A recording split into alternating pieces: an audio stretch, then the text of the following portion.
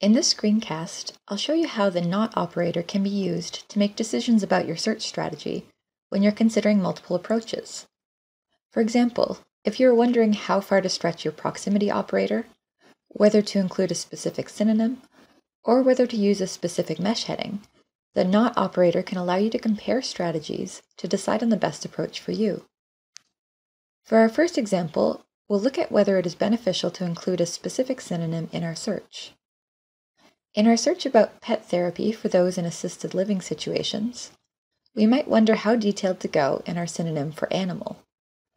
We don't want to risk missing a study that includes a less common pet or animal, but we also want to ensure our search is concise.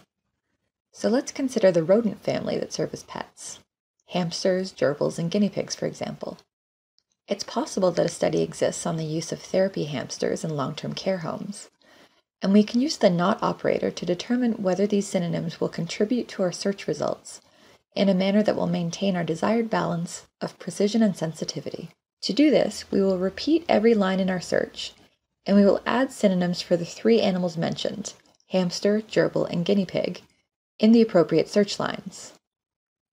Now we can compare our results from the two searches. If there is a difference in the number, we can use the NOT operator to see which articles were retrieved with these new synonyms. We'll type 28, not 14, to retrieve these additional hits.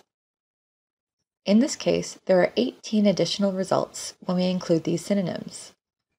At this point, it is worth going through these results to see whether these articles are useful in your search. Since this article appears to answer my question, I'll decide to add these rodent pet terms in my search. Remember, as with any search term, deciding whether to add a term or not is a judgment call you're making in an attempt to balance precision and sensitivity. If you have any questions about using the NOT operator to construct your search in the best way possible for you, please feel free to contact us at ask.gerstein@utoronto.ca.